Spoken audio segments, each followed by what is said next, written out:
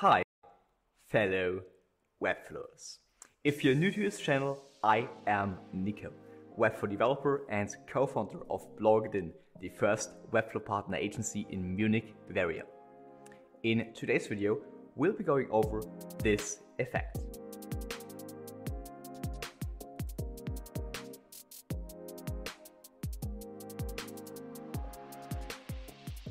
Alright, so welcome to the Webflow Cloneable series where I show you how we at BlogItIn build crazy Webflow animations to help companies stand out from the crowd. After this video, you'll be able to clone this page and use it for your own projects. So without further ado, let's get right into Webflow. Alright, so arriving in Webflow, we can basically see just an empty canvas, but that's not a problem because we have to apply a class of edit to this wrap, and then we can see pretty much what we can edit. Okay, so as always, we have the HTML on the left, the CSS on the right. I will go briefly over the HTML, the CSS, and then go to the JavaScript and the Webflow interaction, which is powering this whole system. Okay, so the really cool thing about this whole project, because that's why I really much like it, is because it's CMS based. And what the client basically can do is having a project page and then always adding a new image, and then it will have a new project, and also adding a new text and all that stuff, right? So that is really cool, and that's why I like it really much, right? So this is really cool. So basically it's 100% manageable by the client, her or himself. Okay, so how is the HTML achieved?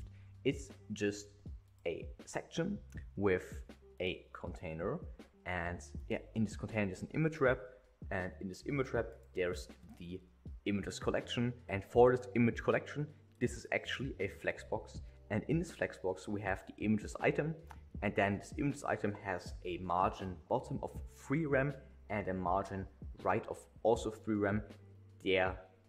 That's how it's basically pushing the other items away from each other. So it's not a grid, it's actually a flexbox. Okay, so let's first of all go onto the Webflow interactions, because that's the more simpler part. Before we go to the JavaScript, which is powering this transition, we're going to the Webflow interactions. Okay, so what we can see, what's happening pretty much is this 3D kind of interactive effect, which is really cool. I love it. Let's go over that first. So how are we doing this? First of all, we are setting an 3D children perspective to all the children elements. Why are we doing that? Because if I would not do this, let me quickly undo that, then we would pretty much not have any 3D effect, as you can see right here. The interaction is pretty much not even looking that it works. So this is really important. We have to set the children perspective so that it looks like 3D. Okay, so that's really important. Then the Webflow interaction, which is also really important. Let's go onto the interactions trigger provided by Webflow. Okay, so the image trigger, which is an element trigger, which is on while scrolling in view, and then setting the animation boundaries to fully visible and fully invisible, and then applying a smoothing of 90%, and it's just a trigger on desktop and tablet. So let's go onto the scroll animation. Okay, pretty simple, first of all. So let's go onto the live preview, we're also on there, and right now we can see the green arrow, which is locating the percentage where we are right now. And on 35%, the image grid wrap gets in, and I'll just have to select this. The image grid wrap, which is right here, the image grid wrap gets a rotation of 0 and 0. because that's the first initial trigger, because that's where it's starting, okay? And on the bottom right here, the rotation is at 33 degrees. So that is pretty much, yeah, just lays down as you can see right here. So this is first of all applying the initial state at 35% and then the end state at 100%. So that's where the rotation comes from, pretty much. Okay, and once going onto the 75% mark, the opacity starts getting down. Okay, so we are setting the opacity of the image grid wrap, also this whole wrapper, to 100% right here, and then on 100% it is fully invisible. So that's how the opacity and the rotation is, yeah, functional with the Webflow interactions. I find it really cool, by the way, because Webflow is giving us a lot of opportunities to do this, like really crazy effects. Okay, so that's all there is for this rotation effect. Now we also have that's actually the way more interesting part, it's the trigger. So first of all, we have this starting trigger where the whole page gets, yeah, scaled up into the page, and then when we click onto a project, it's scaling up, and then on the second page also scaling up. So how is this achieved? This is achieved with 3 different event triggers we have right here, which we are setting with JavaScript. So let me go into the code. It's actually above the full code. It is right here. I won't go into deep detail because that would probably explode the whole video. But what I will do is pretty much explain how it works. So what we have right here, we have a transition trigger, which is creating the whole animation. And if we look onto the page right here, we have a transition trigger right here. And this transition trigger has interactions powered with the Webflow interactions. So no need to write any JavaScript interactions. We are using the Webflow interactions and powering them with JavaScript. So no need to use the JavaScript interactions. We are using the Webflow interactions and powering them with JavaScript.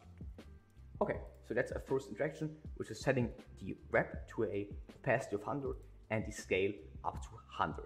So why are we doing this? Because as you know, the initial state of this whole wrap, let me go onto this, is actually this right here.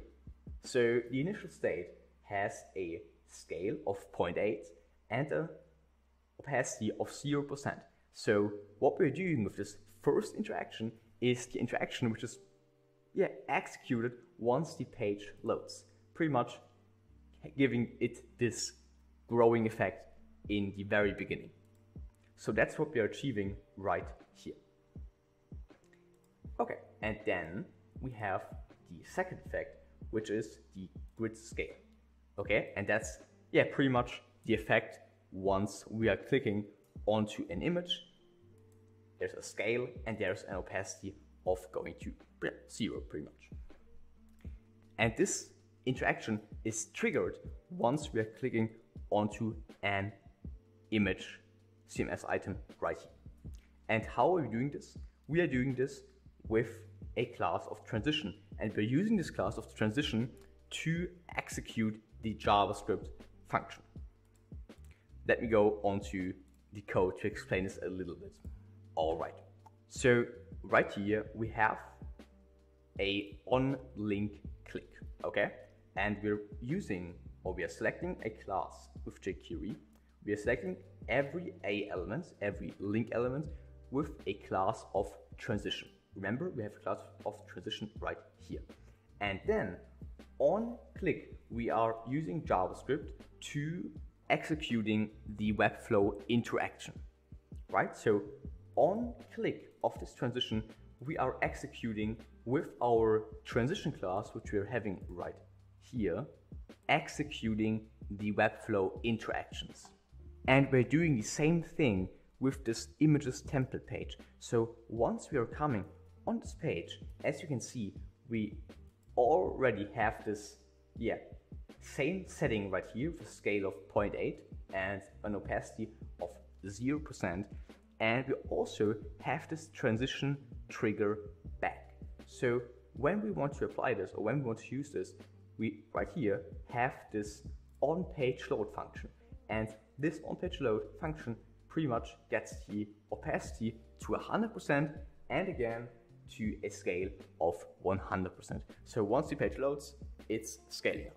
Okay, and also, which is really important, is the back function, right? Okay, because when we're clicking on view all, it's using the same method, just going back to the other page.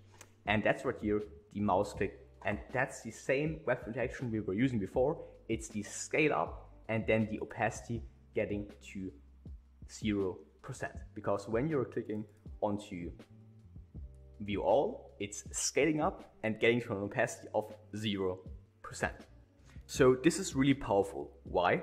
Because we can actually write the interaction with Webflow itself. We don't have to write custom code for the interaction. And then we can select the Webflow interaction and trigger it with a custom functionality where we want it to have. Because normally with the Webflow interactions only, this would not be possible because there's no event trigger, which is triggering once a link is clicked, right? But with some JavaScript we can apply this. Alright, so that's it for the Webflow tutorial for today. If you want to learn more about Webflow and its beautiful animations, then you can visit our website. It's the first link in the description. I'll see you in the next video, and till then, happy coding!